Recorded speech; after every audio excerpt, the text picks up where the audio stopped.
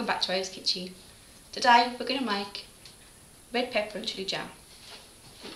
The ingredients for this you'll need 2 peppers, 150 grams of chillies, 200 millilitres of cider vinegar, the juice of 1 lemon, 500 grams of sugar, 2 cloves of garlic and a packet of pectin.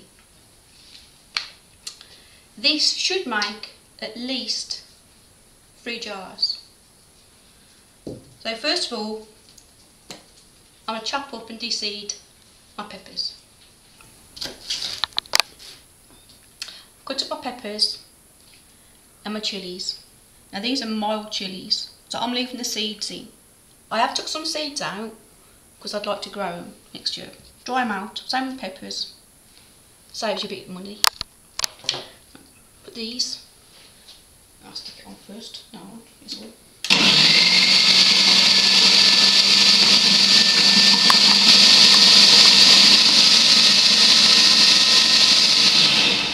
Right.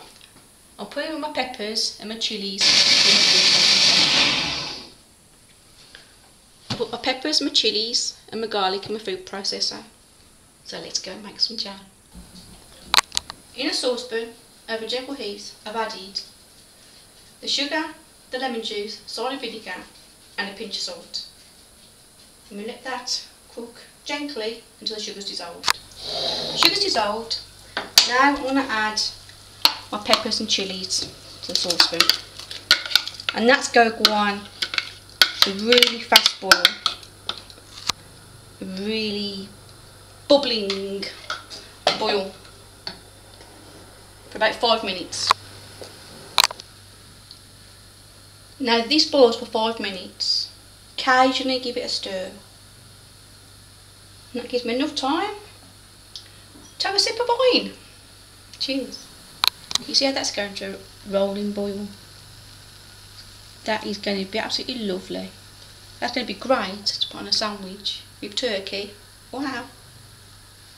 And the smell. Oh, gorgeous.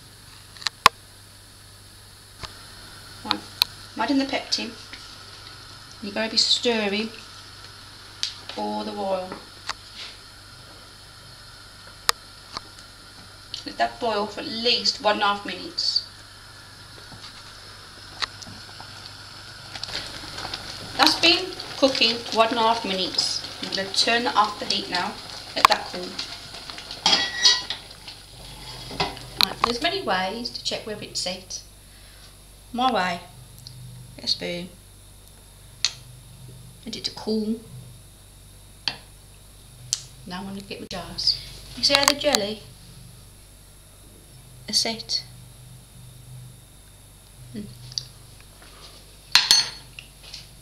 Very nice. Now we've got to move quick. Turn the jars upside down because hot food is going to be in hot jars. Right. Here we go.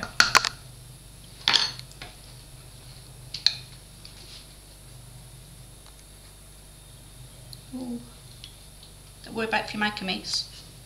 That's what kitchen paper was invented for. Just clean the rim of the jar and put the lid on. Sticky work. Put the lid on and then we will put them back in the saucepan to sterilise for 10 minutes. Took my chilli jam out the water.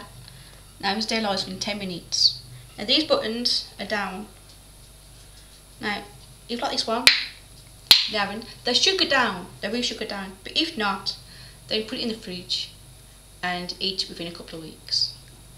So if you enjoyed my video, come and join me on Facebook, Rosie's Kitchen.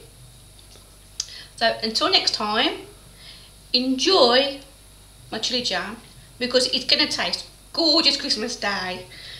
Fantastic on sandwiches with cold meats. So enjoy. So until next time, bye.